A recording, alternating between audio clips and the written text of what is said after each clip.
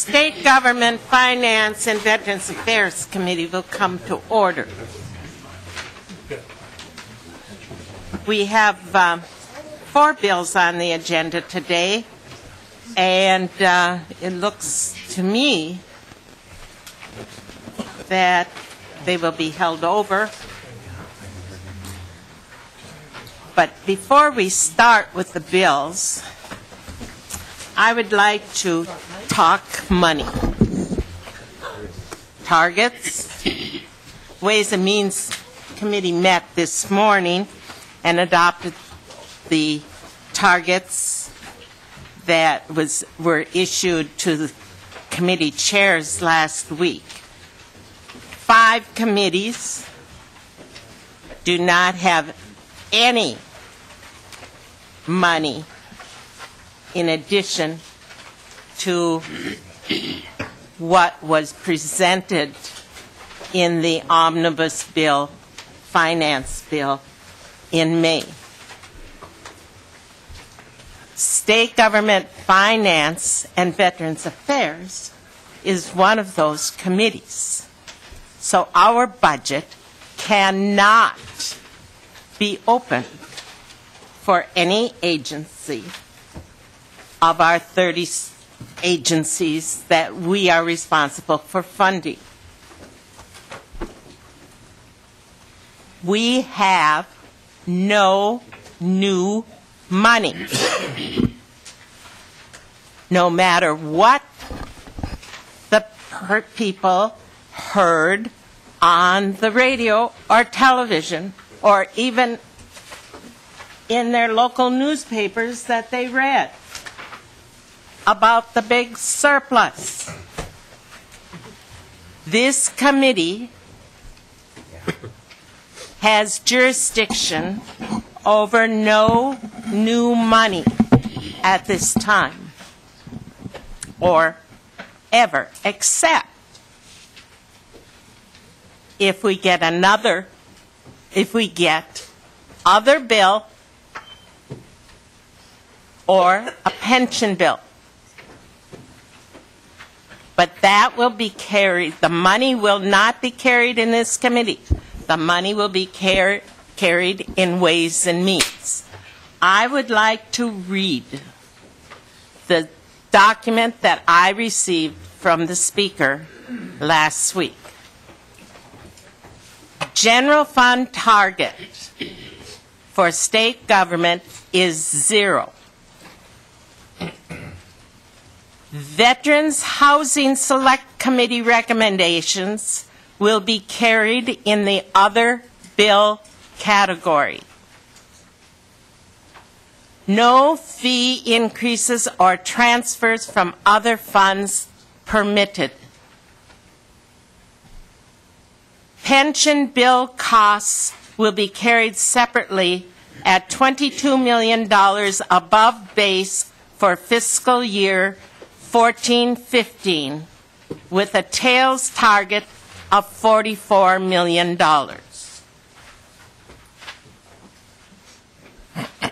Unquote.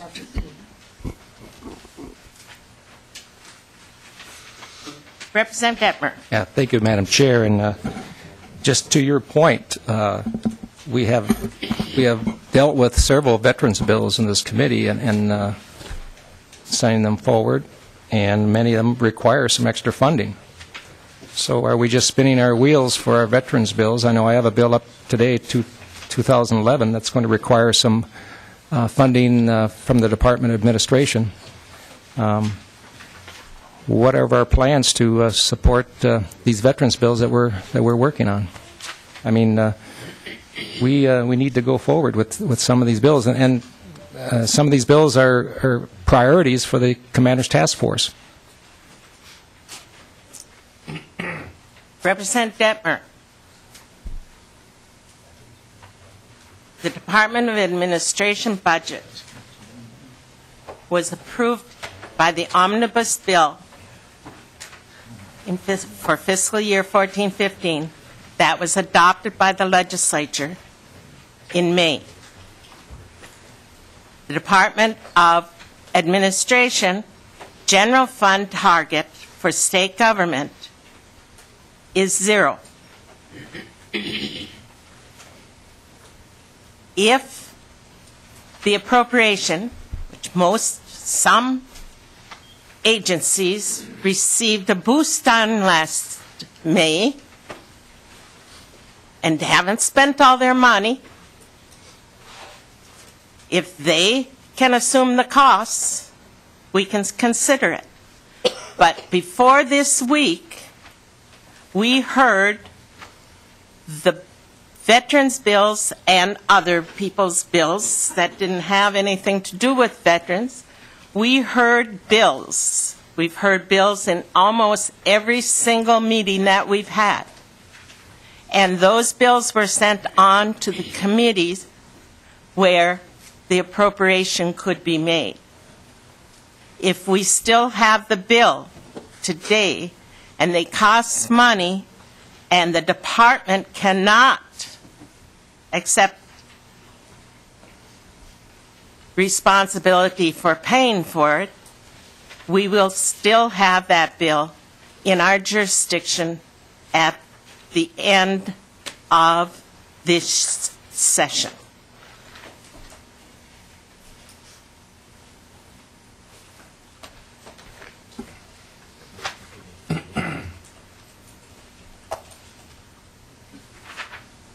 Thank you. Representative Laine, House File 2166.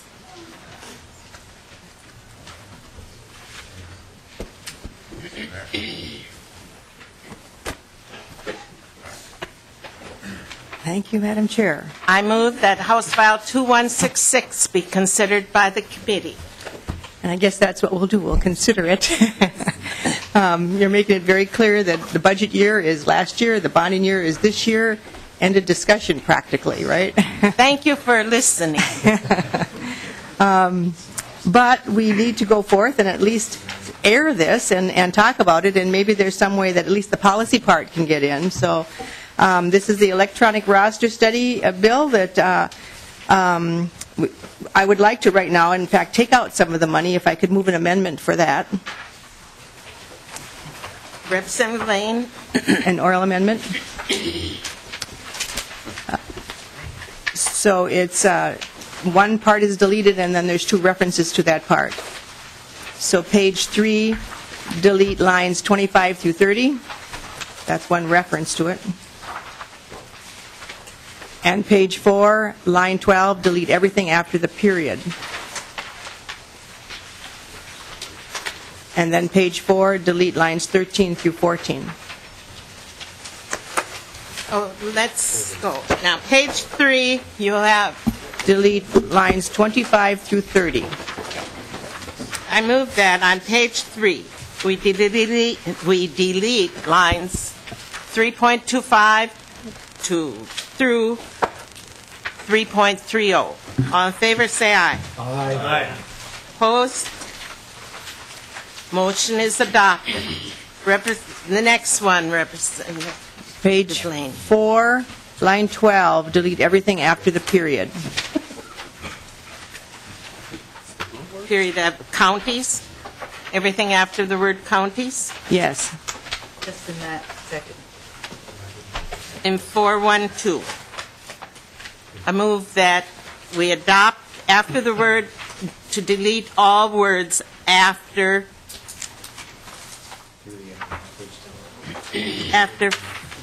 counties on page 412. So that would include 4.13 and 4.14. And delete 13 and 14. All in favor, say aye. Aye. Opposed?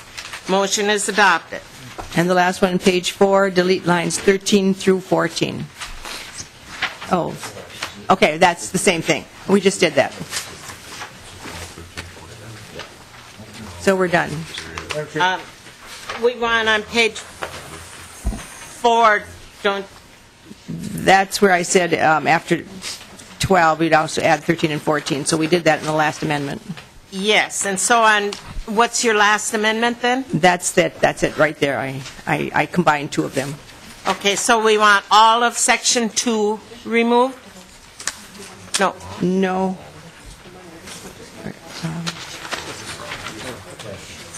Representative Lesh. Oh, Well, that was my question, Madam Chair. I'm wondering what about the rest of Section 2, and how much does that reduce the cost overall? And says who, really? Yeah. we're deleting the build and buy. We're deleting the build and buy analysis, which Minute would do. So that takes out $110,000. And which section is this one right here? And that's what we deleted from 412, 13, and 14. Why aren't we deleting the whole Section 2, Ms. Laine? Representative Laine, Ms. Fraser? The whole appropriation, because we're hoping that somewhere along the line, we might be able to find $90,000 to help municipalities do this study that we've put a lot of work in during the interim. We're hoping that we can get a study out of this that tells us how much it actually will save us all to do this. The Senate is still moving forth on this bill. I'm hoping that they will have that discussion and carry out the rest of it. Maybe they'll find some money somewhere. Good. Why don't we delete all of Section 2 and stay true to the general fund target for state government? All right, if that's your request, yes. I move that we delete on page 4 all of Section 2. Okay. Representative. Madam Chair, can we walk through those changes again? I didn't get all of them. Okay, let's do this one first. Okay. On page 4, lines 4.5 through 4.14, delete all.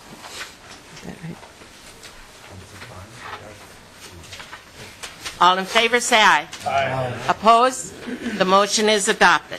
So we deleted Section 2 on page 4. We deleted subdivision 8 on page 3. The whole thing? Yes. 3.25 to 3.30.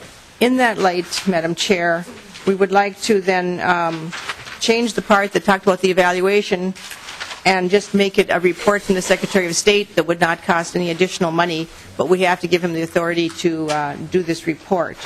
So on line 3.17, the Secretary of State must, and it had to do this empirical study, so we just want to say the Secretary of State must provide a report. And skipping everything else down to, eliminating everything else down to 3.22 where it says by April 1st. So the Secretary of State must provide a report on the use of electronic rosters in the 2014 state general election, and then skip down to by April 1st, 2015. Madam Chair. Representative Wills. Thank you, Madam Chair. I'm just concerned with us dissecting this bill with piecemealing the amendments with our 24-hour rule. I'm concerned with potentially doing undue damage to the bill and not making sure that we have clear language. It concerns me that we're doing this right now.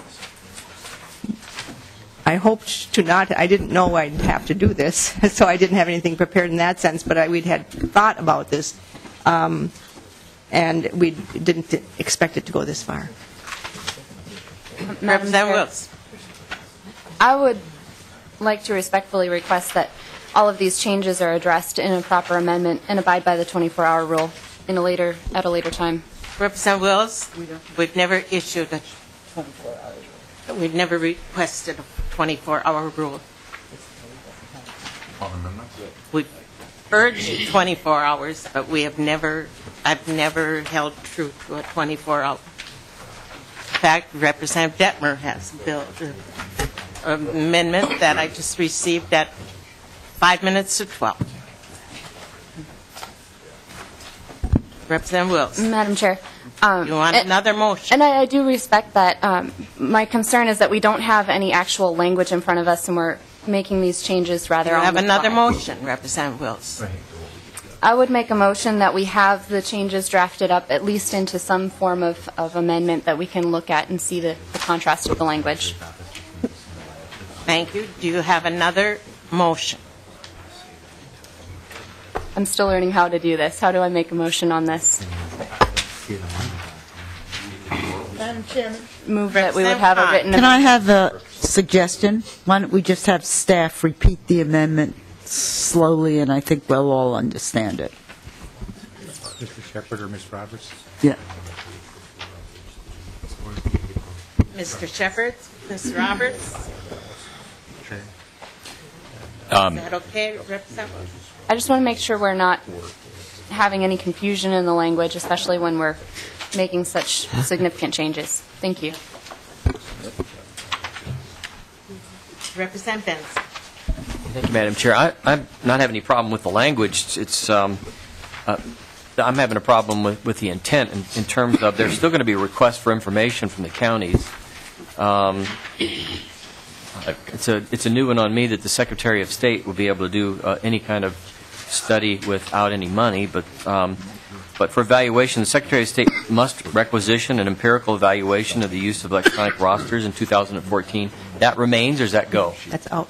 That goes. So all subdivision 7, in terms of the evaluation, goes? No. Madam Chair. Ms. Fraser. Thank you, Madam Chair and members. I'm Beth Fraser, the Deputy Secretary of State. So basically what we're doing here is there were 3 appropriations in the bill. And at first, Representative Laine recommended getting rid of one of them. And now the chair has suggested getting rid of all of them. And so there were the 3 pieces of funding. One was to go to a study, a build-or-buy analysis that was going to be conducted by Minute to decide whether or not it made sense for the state to build its own electronic roster software technology or to use one of the many vendors, allow local governments to choose which of the many vendors that are already developing the technology. So that was deleted, the study, since it seems that there are so many vendors that are already developing the technology and we should allow local governments to choose which of the vendors they want. So first we deleted that appropriation for $110,000 and the requirement in subdivision 8 that analysis be conducted. The other 2 appropriations, one is $90,000 to reimburse local governments for costs that they will likely incur using electronic rosters in 2014. So it was about $5,000 per precinct that was going to use the rosters. That was a $90,000 appropriation. That has been deleted. The other appropriation is for an empirical evaluation that was estimated to cost $146,000. And so if we're removing the funding for our office to contract with somebody to do that professional evaluation, our office is willing to do a report. As we did this past year, we did a report based upon the task force and the pilot project the legislature authorized last year. We're happy to do a report, which is what's in subdivision 7, but we would request that the details of what we were going to pay somebody to do be deleted from the requirement to do the report. So we will do as good a report as we can working with the counties, but we would request that the bill say the secretary must provide a report on the use of electronic rosters in the 2014 state general election by April 1st to the chairs and ranking minority members of the committees. So we're looking to delete all the details that we would have paid somebody $146,000 to do. Madam Chair. Representative. Well, essentially, that was the meat of this bill, was to find out whether or not the electronic rosters was indeed the panacea that we all hope that it will be. Now we're going to be left with a report that you're going to do for free, essentially, and hope that that will gather or give us or inform us enough so that we can make a decision. So essentially, what you're left with is just the state's permission for the folks that are listed to participate in exploring using electronic rosters, and that's about it. Is that correct? The other part is that it actually opens up. Representative Laine. Thank you. It opens up for any municipality to use electronic rosters. The ones listed were part of the study.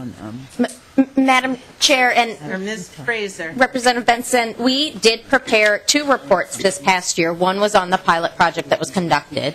I don't know if you've read the report, but the municipalities that participated had a variety of experiences, used a variety of different vendors' technology, and found that there were cases where the technology was helpful and sped up the process. There were cases where the technology was not helpful and actually created lines in an off-year election, which is a challenge. But they succeeded at doing that.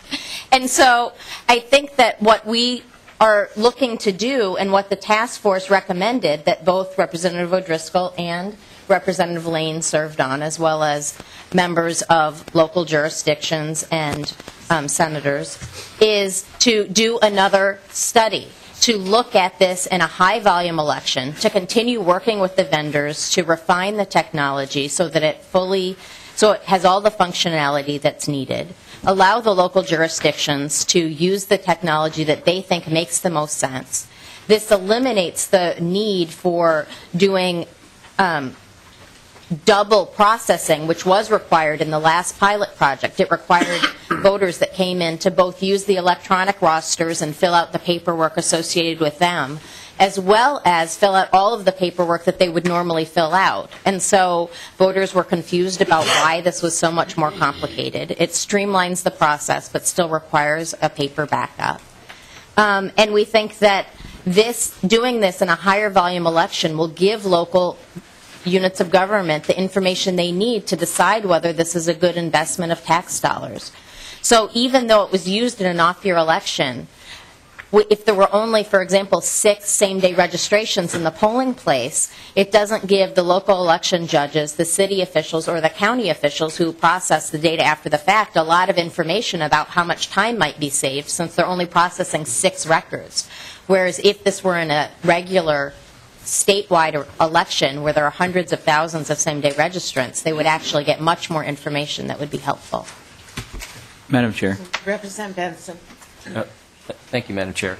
I don't disagree. I mean, I like the idea and the ability for the local municipalities to be able to experiment, if you will. I'm hoping that at some point that we do focus on a little bit of standardization for equipment.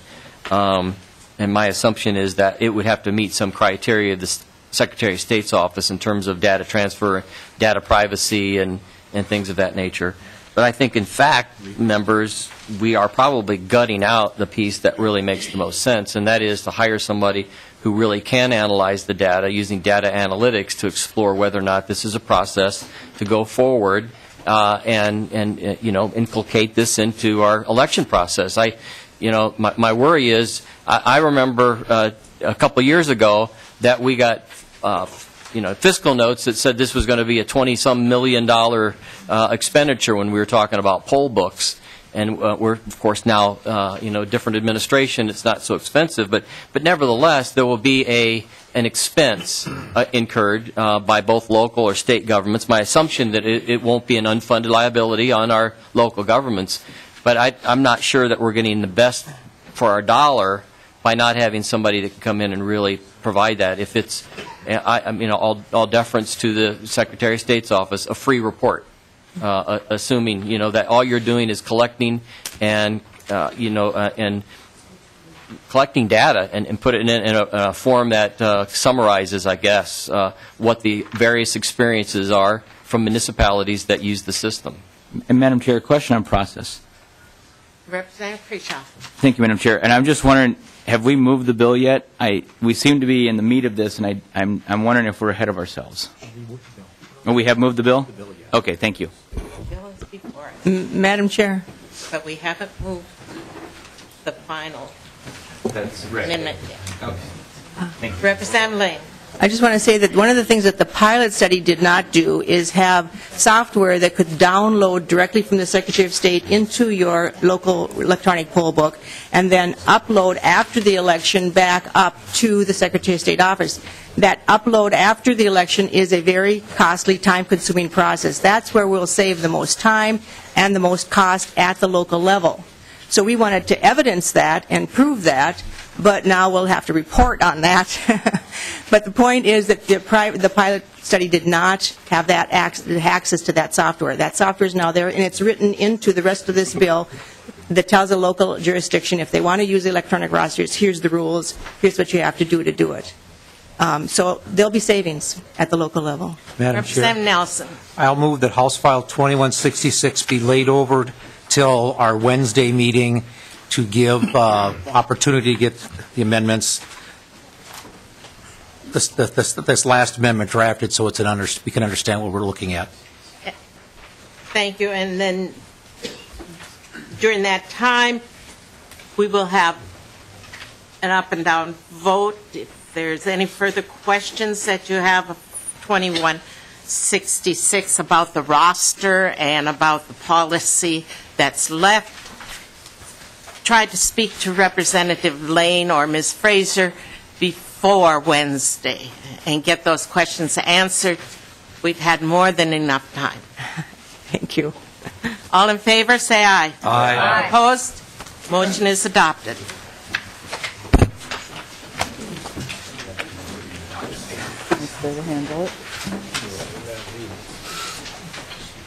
Next item is 2785. Representative Dorholt.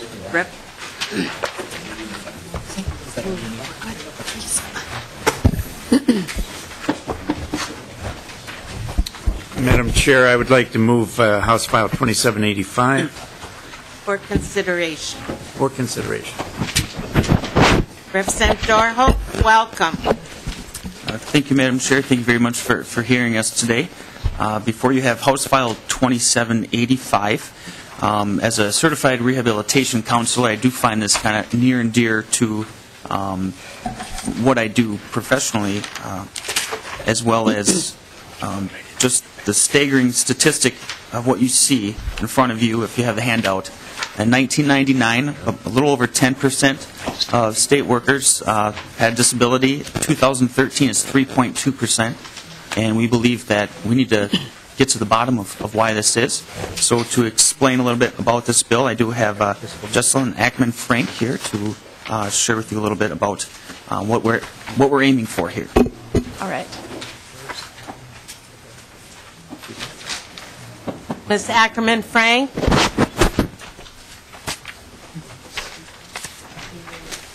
Thank you. My name is Jesselyn Ackerman-Frank. Madam Chair and members of the committee, thank you for allowing us to testify today for House File 2785. As said, my name is Jesselyn Ackerman-Frank. I'm the Public Policy Director for the Commission serving deaf, deafblind, and hard of hearing. We are a small state agency that advocates for equal opportunity in employment, education, health care, and technology. I want to thank Representative Dorholt for sponsoring this important bill. You will see on the chart before you the stark numbers. We have gone from a 10.1% state workers having a disability in 1999 to only 3.2% in 2013. Only 1.9% of new hires last year had a disability. The state isn't hiring many people with disabilities, and we want that to change. House File 2785 would provide for a study for a centralized accommodations fund.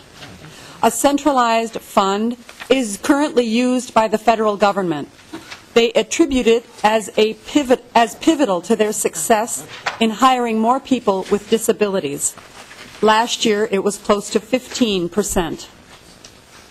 They budget and plan for accommodations, and state agencies can tap into the fund. 4 other states have adopted this practice. We would like to work with Minnesota Management and Budget to study if this practice could help us get the state back on track and eliminate unintentional or intentional discrimination based on a hiring manager's ability to pay for accommodations. The Commission has budgeted for meetings to address barriers to employment. Convening this group to collaborate with MMB would be considered part of the Commission's work plan and could be done without extra funds. Thank you. Thank you very much, Ms. Ackerman-Frank. Representative Dorholt? I guess we'll have any questions. Is there another person? No, he's Ellen not with Parnas? He's not with us today, Okay. so. Is there someone from MMB here? Mr. Pollard?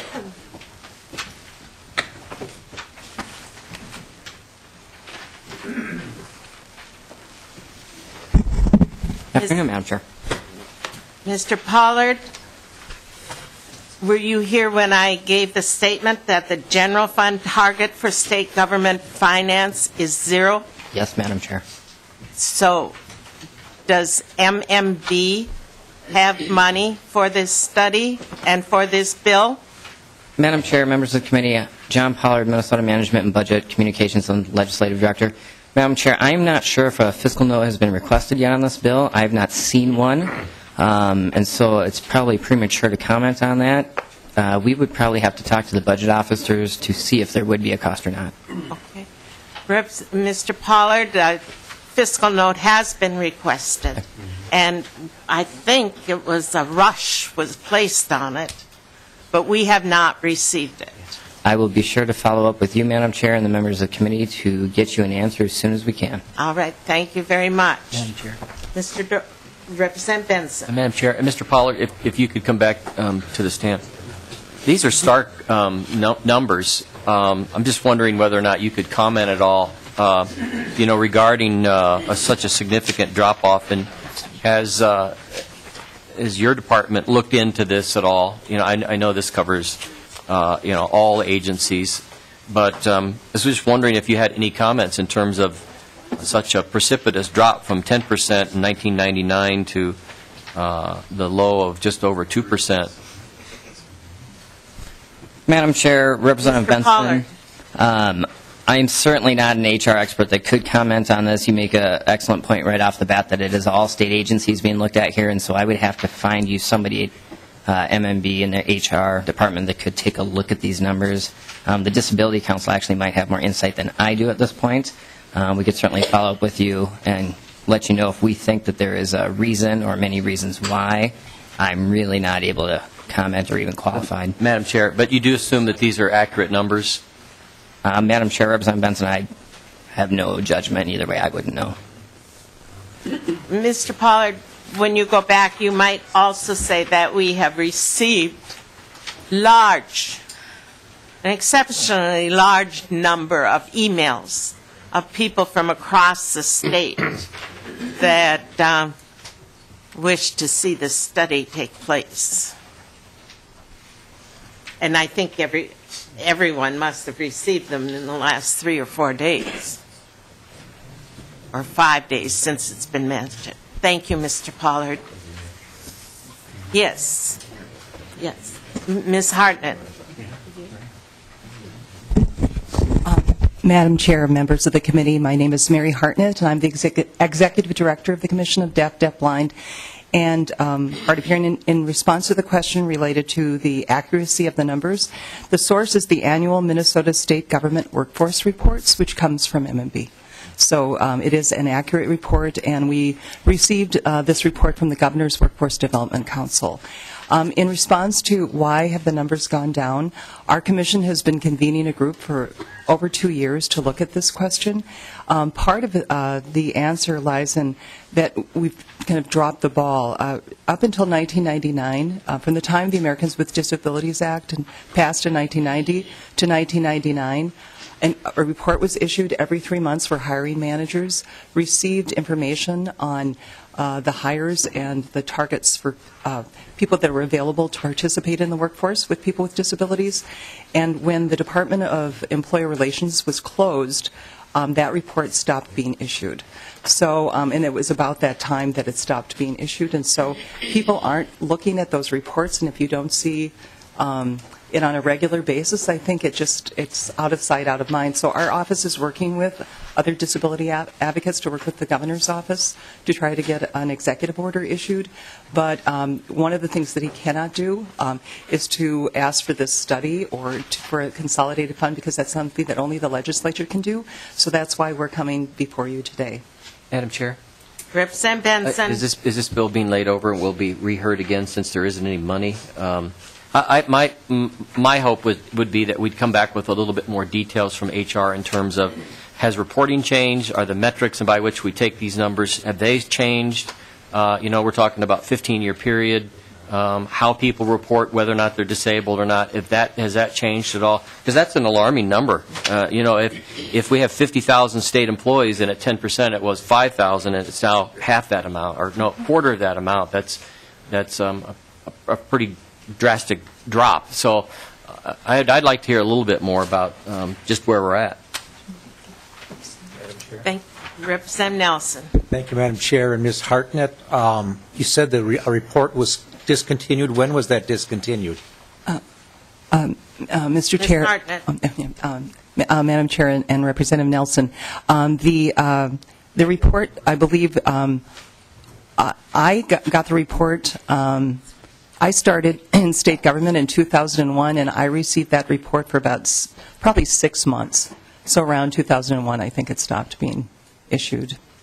2001. Just being distributed to all hiring managers. Thank you. Any other further questions? Thank you. O'Driscoll. Representative O'Driscoll. Thank you, Madam Chair. Just for clarification, Representative Benson's question, we are not taking action on this until we get the fiscal information. Is that correct? This is a Finance Committee, and otherwise I'm confused why this bill is before us. If there's no fiscal oversight for this committee, I'm just questioning then why we have the bill in front of us. Because the Representative Dorholt's bill was sent to this committee. Government op heard the committee, I believe, before, and it was sent to this committee because it costs money. Right. And so to the question, are we laying it over? There's no action that we're going to take. What's our next course of action on this bill? The next course of action is if we have a fiscal note before our final deadline, it could come up. And since, Madam Chair, since we don't have any other modified targets for our budget, MMB would have to determine whether or not they would have internal resources. Is that the course that we're charting for this? That's correct. Just want a clarification. Thank you. Yes. And that's exactly clear. The conclusion. Representative Dorholt, do you have anything else? Thank you very much. I know we're a difficult spot with that target, and I appreciate you hearing this today. Representative Wills has a question. Thank you, Madam Chair. Representative Dorholt, I just had a question on the language. It says that it's for the executive branch state employees, and just wondering why it's exclusive to just the executive branch and why you're not also looking at the legislative and judicial branches. Representative Dorholt, or Ms. Hartnett. Madam Chair, members of the committee, we would be we actually would be happy to look at all branches of state government, but this is what we had assumed we would be able to address. We were limiting the scope of it, but we would be happy to expand the scope if that's a possibility. And may I speak to just the fiscal note? If it does come back, that's why the Commission put its name in there, not only because we can convene all of the stakeholders and have budgeted to do that, but we also have, in preparation for this, some salary savings because we were unable to hire for a position. Somebody turned us down, and then that for an extended time. We're just about to make that hire, so we do have some salary savings that we would be able to apply toward this. Thank you very much, Representative Dorholt. I will lay this bill over. Thank you. Representative Dettmer. Thank you. House File Madam Chair. 2117, Representative Howe. Madam Chair.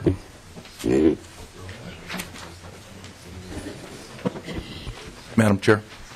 Representative Leiter. While we're getting ready, I also have a question along the lines of what Representative O'Driscoll was talking about. So just a little clarification.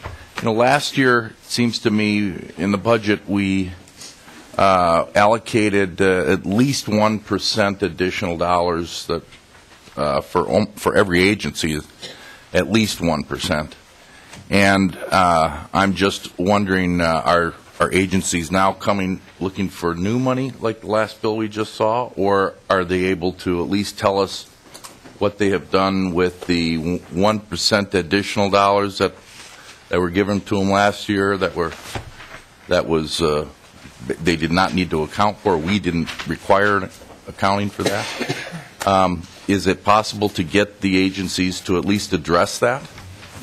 Representative Leidiger, we did that somewhat at the January meeting, and we didn't have, we did not have total accountability, but much of the increases went for the employees' pay contracts.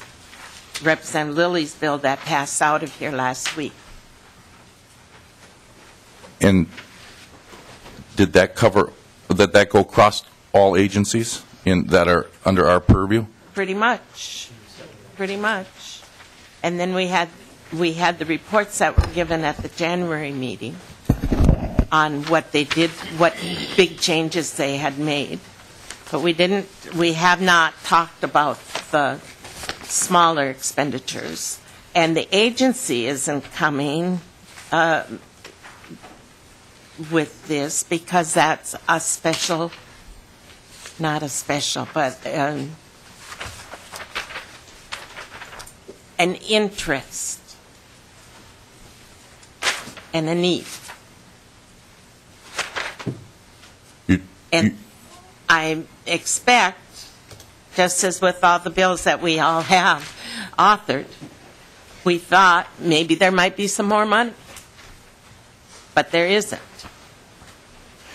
And so if we get the fiscal note, we can better understand it, just like we can reconsider if we get the fiscal note, or if the department, if the department gets as many emails as we got on this issue. There's still 3 weeks left, or 2 weeks left.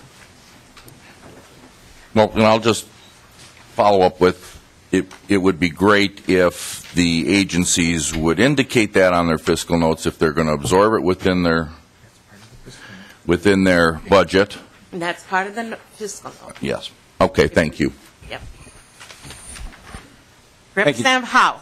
Thank you, Chair Murphy. And we're going to hold this bill over also. All right.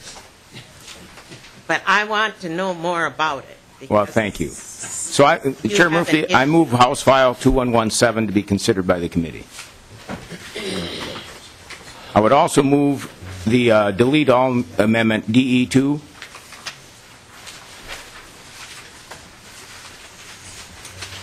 Representative Howe moves adoption of DE2. All in favor say aye. Aye. Opposed? The motion is adopted. Thank you. I would also like to move the A3. Thank you, Madam Chair. I'd also like to move the A3 amendment.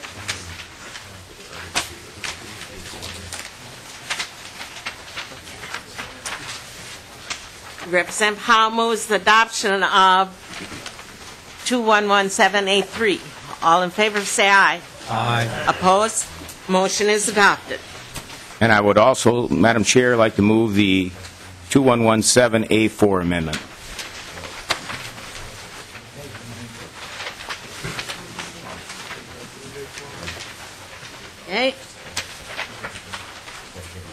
Representative Howe moves adoption of A4. All in favor say aye. Aye. Opposed? Motion is adopted. Now is the bill in the order that you like it? Yes, Madam Chair, it is in the form that I would prefer it to be. All right. And members, thank you for hearing the bill, Madam Chair. And members, I first plan to relate to you why this bill is necessary, then go through the bill as to what changes it makes to the current law, and finally to hear testimony from my testifier. This bill is to address the event of a veteran that was put on notice to be terminated from employment, from city employment, who then exercised his right for a veteran's hearing. The result of the veteran's hearing was the veteran was reinstated, so he got his job back. The problem was then the city filed a $64,000 lawsuit against the veteran for the cost of the veteran's hearing. This was unusual, as in the past it was usually understood that the employer paid the cost of the hearing. But in statute, in this section of the statute in the veteran's hearing, it was silent.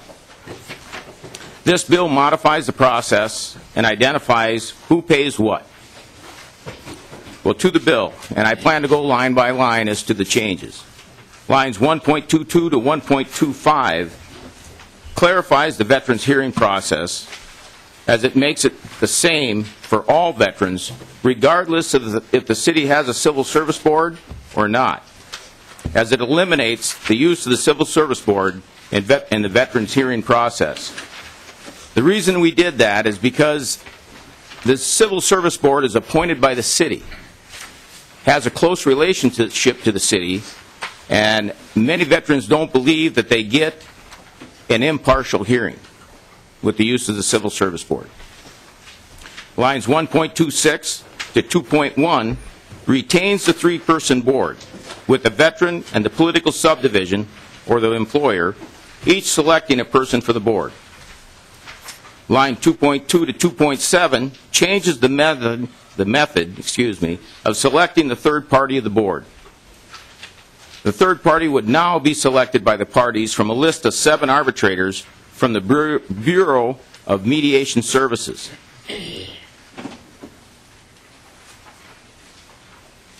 The reason we have it from a list of 7 arbitrators instead of mediators is because arbitrators are trained to review the facts and relate it to the law and come to a decision.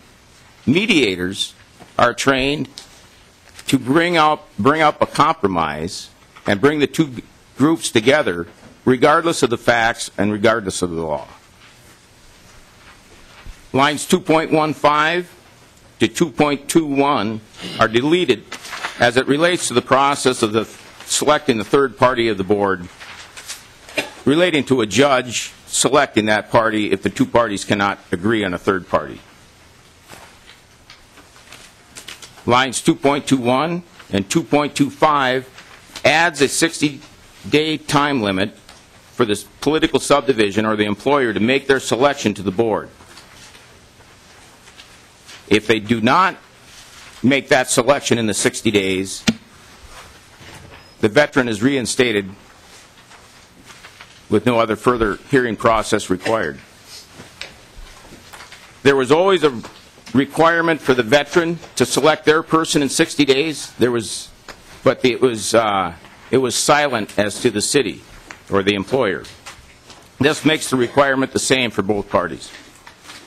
Lines 2.26 to 2.30 retains the right of either the veteran or the political subdivision to appeal the decision of the board to the district court.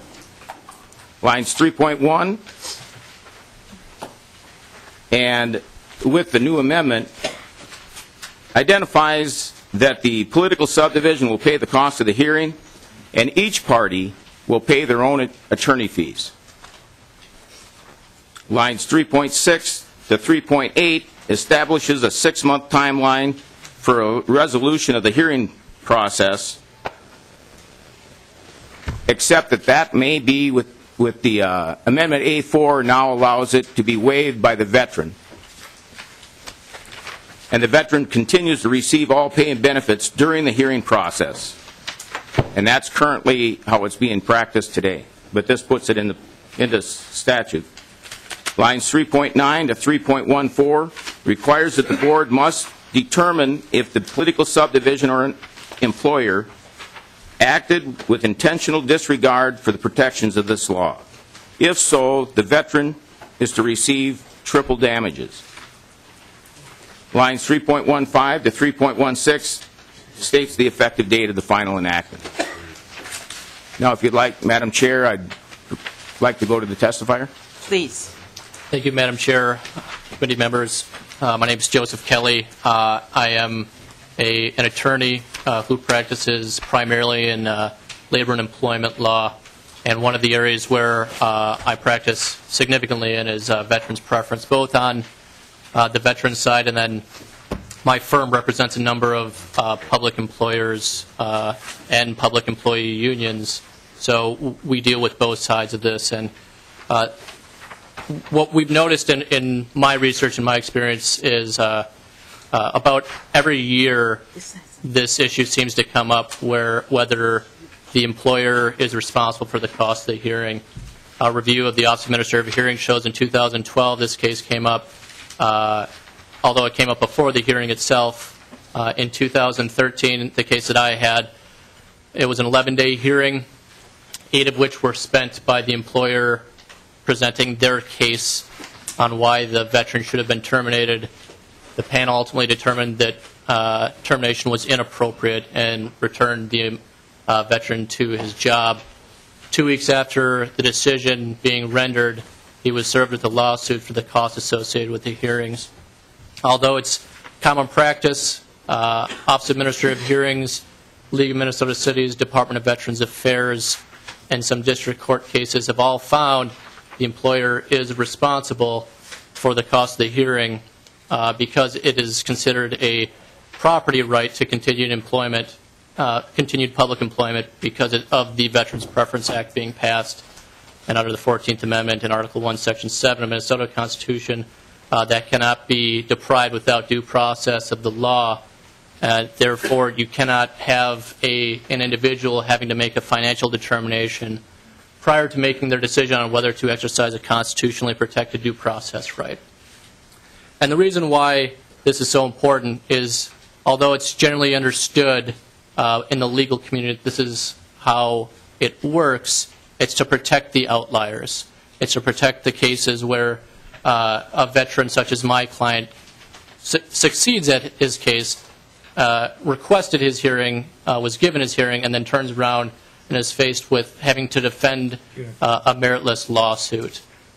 Further, it would provide further protection because a review of the Bureau of Mediation Services website, which publishes a number of veterans preference cases, shows that oftentimes veterans will be unrepresented at the hearing. They'll represent themselves, and the panel members will be chosen as supposed to be chosen by the 3 parties, but oftentimes it's a panel of 3 BMS arbitrators. And I know in some cases, when dealing with veterans individually, the employer has required that the veteran pay certain costs associated with the hearing. And by putting it into statute, it would clarify something that is already would be mandated by the Constitution. And the courts across the country have all roundly held that to require an individual to make a financial determination before exercising a constitutionally protected due process right to continued employment would have such a chilling effect. It would possibly require the veteran to not pursue their constitutional rights. And as to the why an arbitrator, normally that's who the third panel member is, because the Minnesota Supreme Court has deemed as it is in 197.46, I should clarify, it says the only reason you can be removed is for misconduct or incompetence. And the Minnesota Supreme Court has interpreted that law correctly, in my opinion, to say that that is equivalent to just cause.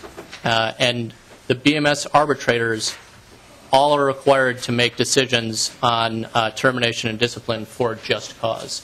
So they have the experience necessary to make those determinations, which is why they generally are normally the third neutral chosen for the panel members. Mr. Kelly, what about this new three-member board, three-person board? Are you substituting that for the current civil service board? Madam Chair, just for clarification, there are a number of cities that have civil service commissions, right, and counties that have personnel boards of appeal that may or may not actually qualify as a civil service commission. The issue that we've noticed in representing veterans specifically in front of those commissions is the panel members, the commission members, may not have the experience necessary to make the appropriate determinations, number one. Number two, they are all appointed by the employer, as opposed to the three-panel member where you have one member appointed by each and a neutral as the third panel member. As opposed to a civil service commission or merit systems authority, the entire panel is appointed by the employer, the city, or the political subdivision. Madam Chair, if I may, the three-member panel always existed as an option if they didn't have a civil service board. The only thing we changed was the selection of the third party. Okay. And the civil, if they have a civil service board, the civil service board would make the decision. Not any longer. Not if this bill is passed. So this is huge. This changes all of the civil. Not all of the civil service. The preference, veterans' preference stuff. Madam Chair, it just changes the veterans' hearing when it relates to discharge. What it does is I think it gives you a very impartial panel as opposed to a panel that was selected by the employer. Okay. Mr. Kelly, who made the decision for your client? Madam Chair, as far as the ultimate decision of the panel or the decision of the intent to terminate? The ultimate decision. The ultimate decision where he was reinstated to work, Madam Chair, was a unanimous decision by all three panel members. Representative Nelson. Thank you, Madam Chair. And some of the stuff I recognize from my previous employment and as a labor representative, the Bureau of Mediation Services, picking both sides, picking from a list and going down that. So some of this is, I understand where you're going with this, but normally when we've had in the past where a labor or union wants to contest a firing and you go to the Bureau of Mediation Services, at the end of the day, each side pays half the cost. And you pay for yours and they pay for theirs. That's the only difference I really see here. And but the rest of this looks like you're just deciding you want to have it go there instead of have it done by the Civil Service Board. I guess the question I really have here, and it kind of pegs on what Representative Murphy asked was, Chair Murphy asked was, the issue, the individual you got rid of, or you representative and got his job back, did that municipality subdivision have a Civil Service Board, or did they go through this process except that they had all three picked by the management? Madam Chair, Representative Nelson, as far as I'll take your points in order. First, where a labor organization and a public employer, or actually private employer also, but that would be the FMCS, not the BMS, that does the private employers. But for the Bureau of Mediation Services, when the labor organization and a public employer have an arbitration when there's a challenge for termination. First, the challenge is not based upon a statute, it's based upon the contract. So therefore, it's not actually a constitutionally protected property interest or a due process right at that point. the due process required in public employment is merely a Loudermill hearing, having the hearing where you sit down with whoever has the ultimate authority and they tell you why you're going to be fired. You can say, I disagree with it, and they say, well, here's your letter of termination. The grievance process is contract-related, not statutorily created. As far as, and that's why the costs associated are generally in the contract. The collective bargaining agreement will say that normally the contract has some sort of provision that says the cost will be borne equally by the parties.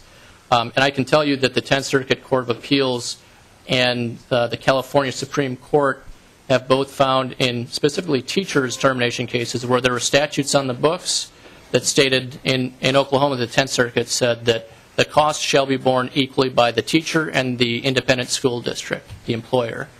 That went all the way to the 10th Circuit Court of Appeals, which found, because it's a constitutionally protected property right, that you cannot deprive them without due process of the law. The statute was unconstitutional on its face because of the possible chilling effect that it would have on the employee. And in that case, that statute limited the costs at $250 per person per day. In this case, in veterans' preference cases, there's no caps or anything like that.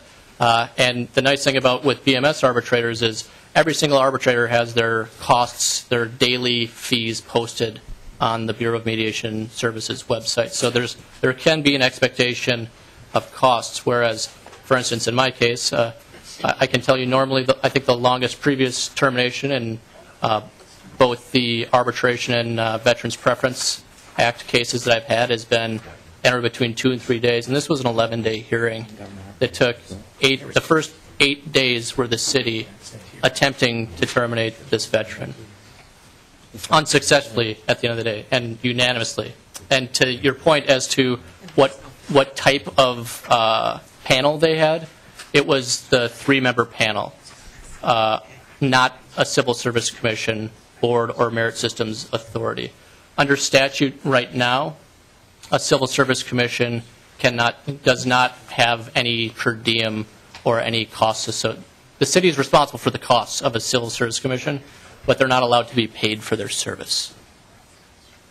Madam Chair. Representative Nelson. So the municipality that this went through did not have a Civil Service Commission. They used the 3-person, the current 3-person. I see you're shaking your head. Representative Nelson, yes, that's correct. In 2001, this city had eliminated its Civil Service Commission, as a large number of cities have, because under statute they have to be involved in the hiring process, and that's ultimately been the reason why a lot of cities have eliminated their Civil Service Commissions or boards, because of it makes it a little more difficult to hire somebody.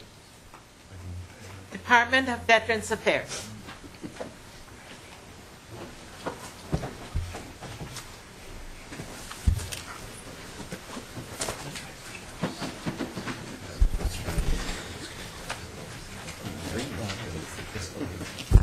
Good afternoon, Madam Chair. Mike McKelney from the Minnesota Department of Veterans Affairs.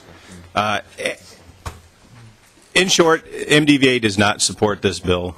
To use a simple analogy, if it ain't broke, don't fix it. We just heard Mr. Kelly talk about how the process worked, and although as we look at this, it's one veteran, and veterans, of course, come from military, so we recognize that we leave no one behind. And so when we look at this issue and this bill that has come forward, we think about how we typically do business. And when we look at things, and before we come over here to these committees and come to the legislature, we often take a look at how many people does it affect, how many people will it affect, and we try to get the most bang for our buck, hundreds, thousands, or 10,000s, as we heard this morning in the rotunda. There's nearly 78,000 veterans in this state, and we're talking about one veteran and one case in particular, which is why we're here with you today. But again, we have worked with Mr. Kelly and Representative Howe for about the last month on this bill, and it's ebbed and flowed and changed and come back to us. And at the end of the day, we just don't support the way the bill sits at this point in time. And there's a lot of unanswered questions. There was a fiscal note attached to this bill. It was due at one point, and the date had changed on the fiscal note. There's a lot of information that we don't understand at this point in time as far as costs, potential costs for these changes. And so we would just ask Madam Chair and Representative Howe to continue to work on this bill to get it in the form that it needs to be, but what it needs to be from our standpoint at this point in time is the same as it always has been. It's worked fine, and we don't believe that it needs to be changed. Mr. Bucher. Madam Chair, Clint Bucher, Minnesota Department of Veterans Affairs. Yes, ma'am. Did you have anything to add? Well, yes, ma'am. Madam Chair, I and members of the committee. Your position with the Department of Veterans Affairs. Will you state what your position is there? The Minnesota Department of Veterans Affairs supports Minnesota Statute 197.46 in its current form without the proposed changes in this bill, 2117. Thank you. Representative Lesh. Thank you, Madam Chair. Mr. McKelney, what municipality was this that we're talking about that caused the soldier in this case problems, if you're aware of it? Madam Chair and Representative Lesh, I would defer to Mr. Bucher, who can explain the finite details. It's my understanding, Madam Chair, Representative, it's my understanding that this was in the city of Hopkins, and Mr. Kelly, who was involved representing the case, could be more specific on that. Does that answer your question? Well, Madam Chair, Representative Mr. Bucher, it does answer my question, at least in the instant case. And I'm kind of wondering, because when I heard Mr. Kelly speak, I mean, that chagrined me a bit, that if I was in a situation where all of a sudden I get sued for $60,000 or $80,000 or however much that was, and I'm wondering, has the department had any conversations with municipalities or political subdivisions explaining to them how to operate under the law, if that's the understanding? And I'm wondering if it did go wrong in this instance, ended up costing the taxpayers money that the municipality did that in the first place, is the department working with municipalities so that they don't stick their foot in it again? Mr. Bucher. Madam Chair, Representatives, basically the Minnesota Department of Veterans Affairs in the Veterans Preference Office does provide information upon request to the municipalities, the political subdivisions, regarding any questions they have about the general notion of veterans preference, but we do not have the authority or expertise to provide legal advice. But we field questions on a weekly basis, at least on a biweekly basis, whereby if they want to know, for example, how to set up the point system, if they want us to review their employment application process, we would provide review in common with the understanding that they still have to take it back to their attorney.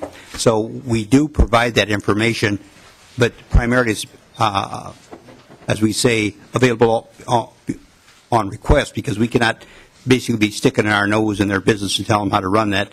But we do certainly want to work with them when they have questions to provide the overview of the Veterans Preference Acts. Well, Madam Chair, Representative Lesh. so what I heard Mr. McElhenney say when he came and testified first was, if it ain't broke, don't fix it. We just heard Mr. Kelly and Representative Howe testify about a situation where, at least from my understanding, it was broke. I mean, there was definitely a problem there. So is the characterization that we're trying to kill a fly with a baseball bat, or there's just too small of a problem and this would be too big of a club because in your opinion it works just fine for 99%? Or are there other cases out there you think that we could come across if folks like Mr. Kelly or Representative Howe brought them forward? Madam Chair and Representative Lesh, it's hard to tell at this point. We're trying not to use the hammer solution. But we do want to understand a little bit more of the data. How many cases are actually out there? What are the actual costs to all the cases? And we don't collect that data, and that might be something that we would wisely do in the future. Again, one person, that's a huge bill for any person, let alone any veteran, to have to deal with. But you know, at the end of the day, we have not heard a ton of feedback that we must make these changes. We've heard from a couple of people. LMC has not come to us. on this. AMC has not come to us on this. We understand that there's been some work collectively with those different organizations, but no one has come to MDVA besides the point of a bill being introduced to work diligently on fixing a solution, or to identify if there is in fact a solution, or if it's just this one bad issue that we can resolve another way. Madam Chair. Heidegger. We still have one more bill up. Thank you, Madam Chair. I'm trying to drill down a little bit on who exactly ended up paying the $64,000, and then this individual was sued.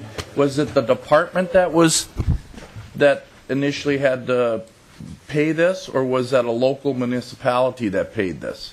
Mr. Bucher. You know the question? Madam Chair, Representatives, in this example, it was the political subdivision that was required to pay it. As a matter of the City of Hopkins. It was the city. Thank you, Madam Chair. The City of Hopkins paid it, and that's what I thought. So there were no dollars paid for by the department in this case, in my understanding. And I just heard Representative Howe go through this bill line item by line item, and I want to say that at the end of it, when he went through it, it seemed very fair. He seemed to go through this with great strides in making sure that it was very clear which party had to pay what portion of the costs of when you have to take something like this to the Veterans Board. And I mean, really painstakingly separating out who's responsible for what. And here you have a case that has brought this to us, that whereby a veteran gets dismissed. He brings it before the board. He ends up winning the job back, and then gets saddled with this by a local municipality. And here's a bill that comes to us that seems to make it a much fairer process, and the department was not hurt on this at all, and yet the department is kind of ambivalent. And to me, it's like, we're throwing this one veteran to the wolves. I mean, it feels that way, and this is what I'm hearing, and I think that's what Representative Lesh was kind of driving towards as well. I'm not going to put words in his mouth, but this looks like it's something that should be supported. Madam Chair and Representative, there are a lot of areas in the bill that we agree with, that bring clarity where there is none, where there's an ambiguous provision, perhaps. But as Mr. Bucher just pointed out, the political subdivision paid, and that's the way the system, the way the veterans' preference laws are supposed to work. So certainly a veteran was countersued for the cost, and it was a scary situation. No one would want to be in that situation. But at the end of the day, the way the statute is supposed to worked, and that's having the political subdivision pay for those costs. Just one last comment. I'm sure there's others that will talk about it. The guy got saddled with, he got sued for $64,000. That to me, that's not taking care of our guys. I'll just pass it to someone else.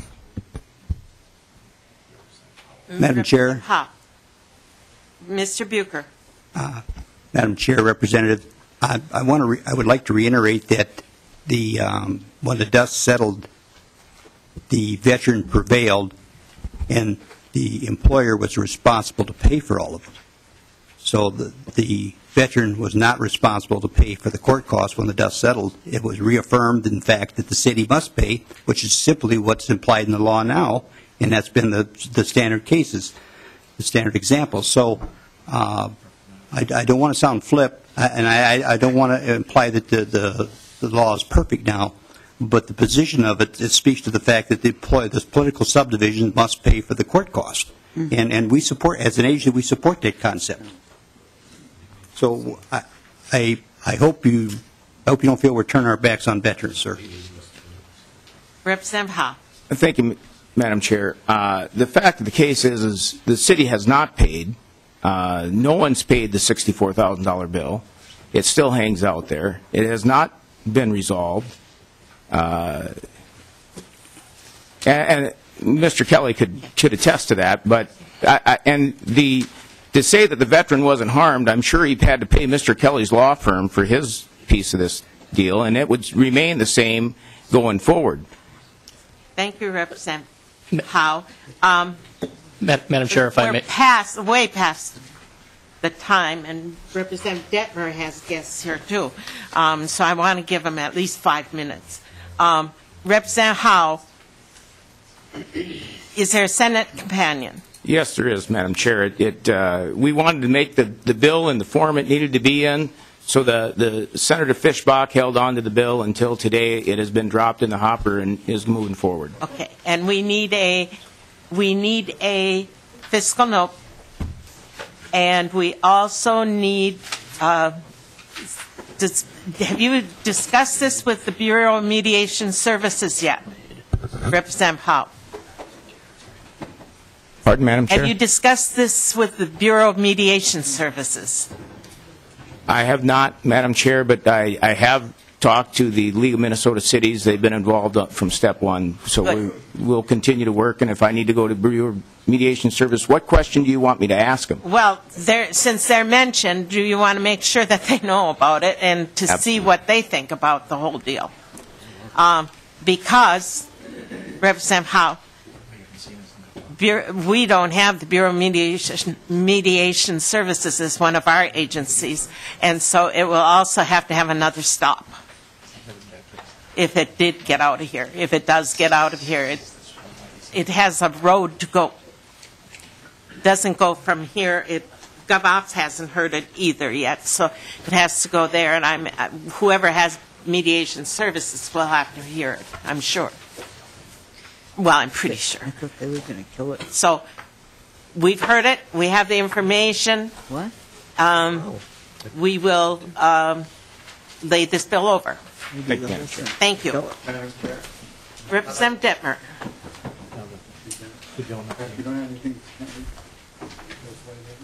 Yes. Do you have an opportunity to speak or not?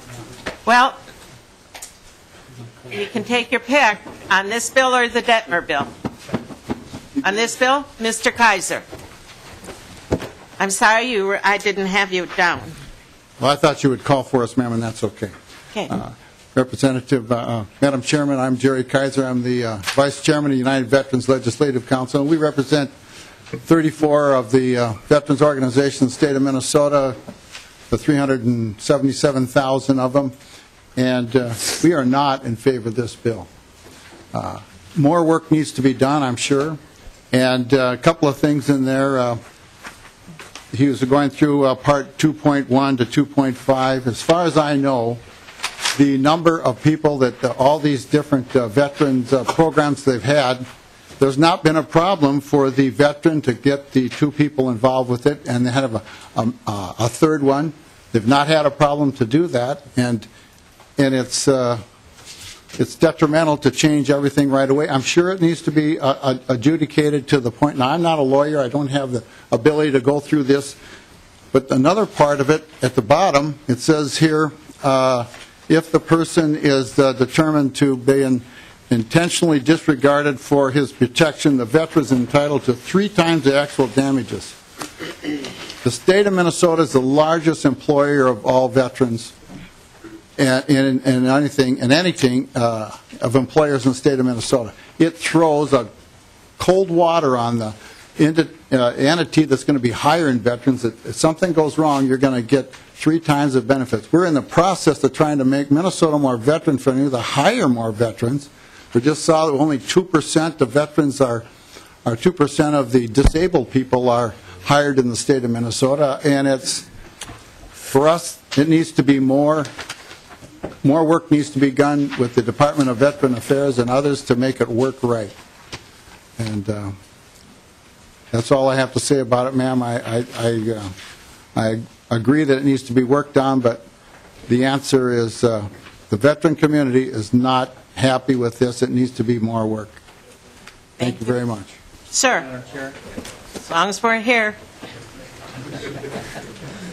Madam Chair, members, I am actually a veteran that... You have to identify yourself. Alan Bradford. Mr. Bradford.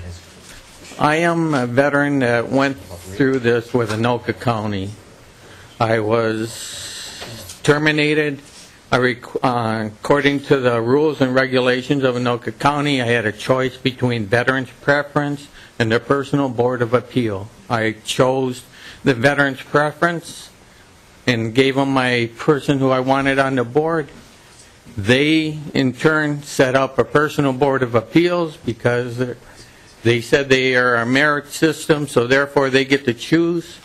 They chose a ex-city council member, a city council member, or a person who was running for city council member who was also on a billboard for the Anoka County Commissioner, and a third person who during the hearing made jokes about ex-Anoka County personnel. Then he admitted that he was a friend. Him and the assistant attorney were friends. Now, nobody on that board was looking out after my interests. No one cared about what happened. My lawyer, when we went to the board, he said he had 3 days. I had 45 minutes. He said that the chairperson said each person has 45 minutes to present their case. Where in the court of law is there where it states that, okay, I'm going to allocate this much time to you or this much time to another person? This bill gets rid of the county's influence on the hearing. Let the people, the veteran pick his person, let the county pick theirs, and let the third person be a medium person.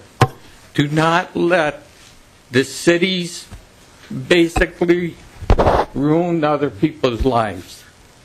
It cost me over $21,000 just for my hearings because I had to pay my own lawyer costs. And my lawyer was lousy, to say the least, but do not allow other lawyers into the hearing. Keep it the way it is as far as one veteran picked one, the government agency picks one, and then they pick the third. This is the best, fairest way that we can do it. Thank you. The present, you're advocating the present system. The present system as set as by the veterans' preference, not by the, allowing the cities or counties to use their personal board of appeal merit system, because those are set up just for helping the individual cities, not looking after veterans' rights. Thank you, Mr. One more thing. When I went to my appeal, the assistant county attorney stated that veterans do not have special rights. He gave up part of his life, and he doesn't have special rights? Thank you. Thank you, Mr. Bradford, for that testimony. And so your costs were $21,000? Yes. And you lost? Yes. Okay. For attorney fees. $21,000 for attorney fees. And Representative Howe, the $64,000 that you're the person that brought the issue to your attention, that still has not been paid, even though it's been told they've been told to pay? The City of Hopkins has not paid any bills yet. City of Hopkins have insurance that it can come out of under? You'd have to ask. Yes, we'll have to ask that. That's in our continuing quest for getting these problems worked out. All right, thank you. The bill was laid over. Representative Dettmer has, and it's after the hour, Mr. Bradford was talking about when do we put time limits on things. Well, I had 15 minutes extra that I was going to hear from some stories. But we don't have that, and we don't have time for your bill, Representative Dettmer. But I want to hear from the Department of Administration. Does Department of Administration have money to cover 2011? Madam Chair, members of the committee, Kurt Yoakum with the Minnesota Department of Administration. There's a fiscal note that has been requested that the department has turned in. I think the overall amount is $277,000. $10,000 of that is for a rule, which we're absorbing. The bulk of the rest of the money is for 2 personnel, and that we cannot absorb. We cannot absorb hiring 2 additional people to do that. And the fiscal note gives a pretty good breakdown as to where those costs are. It'd be 2 FTEs for the initial year of certifications, and then 1 year subsequently. Thank you. Representative Dettmer. Madam Chair, do we have time? Can we move the bill, House File 2011, and I do have an amendment. I'd like to get it in the right form. Oh, yes, we do have that amendment. A1, Representative Dettmer. Yes, Madam Chair. The A1 amendment just sets some subcontracting goals for prime contractors and also for county boards, cities, and local governments. And so I move the A1 amendment. Okay. Representative Dettmer moves adoption of the A1 amendment. And Madam Chair, also I have an oral amendment. I just found out today on page 3 of the bill, line 319, after the word businesses, just put the 2 words up to, then it's a 6% preference. So on line 3.19, after the word businesses, up to a 6% preference. Representative Dettmer, can that be incorporated into the A1 amendment? The up to? No. Mr. Biggerstaff, if you can take care of that. Madam Chair, yes, the proper amendment, I believe, would be an amendment to the A1 amendment, identifying that on page 3, line 19, after businesses, insert up to. Okay. All in favor of the up to amendment signify by saying aye. Aye. Opposed? Okay. Representative Dettmer Madam Chair. moves A1 amendment as amended. Thank you, Madam Chair. I move the A1 amendment. Okay, all in favor say aye. Aye. Opposed? The amendment is adopted. And Madam Chair, the bill basically what it does, it creates a new method for certifying our veterans-owned small businesses as it relates to contract bid preferences. Currently, we only have one method to get a veterans-owned small business certified, and that is through the federal VA. And what this bill proposes is that we do our certification right here in Minnesota, right through the Department of Administration. And that's the key point of the bill. Also, we set some goals for cities, county boards, local governments, and prime contractors when doing subcontracting. And we feel that many of our veterans that are coming home that might be want to start businesses, we feel that this is a good way to encourage get their foot in the door and get them certified and get them ready to apply and do the bids, whether it's city, county, municipalities. We already do this now with MnDOT. We passed some legislations a few years ago where veterans-owned small businesses do get preferences up to 6% with Minnesota Department of Transportation. So we like to extend this to other areas like the cities, counties.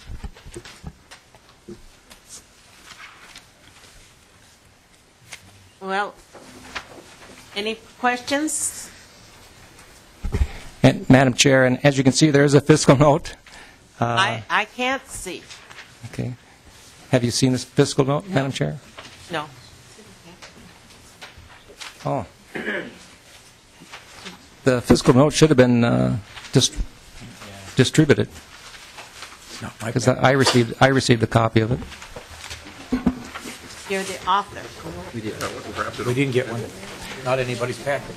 Okay, well, let me go. Department is here, and we're looking at 2 FTEs the first year, and then reduced down to 1 FTE the second 2 years of 16 and 17. So you're looking at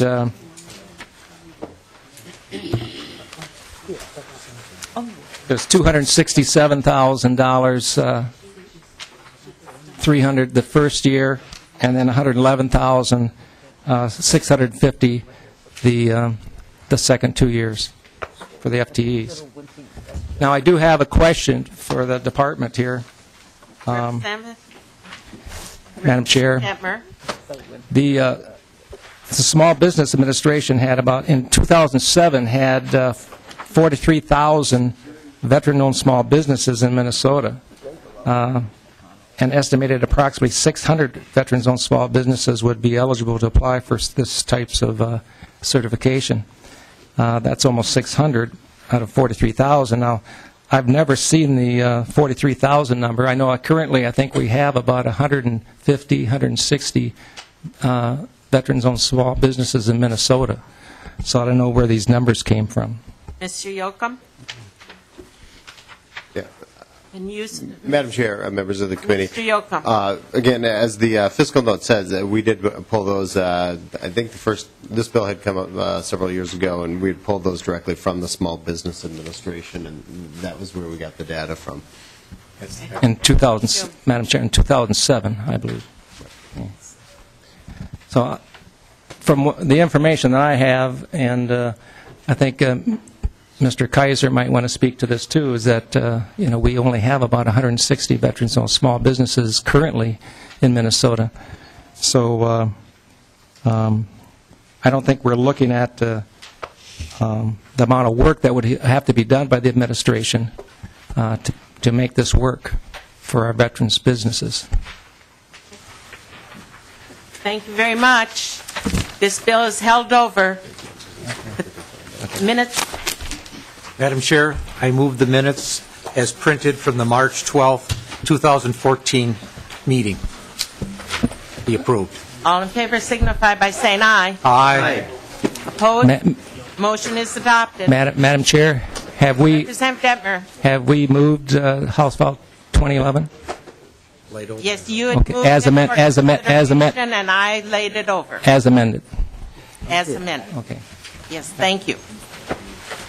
This meeting is adjourned.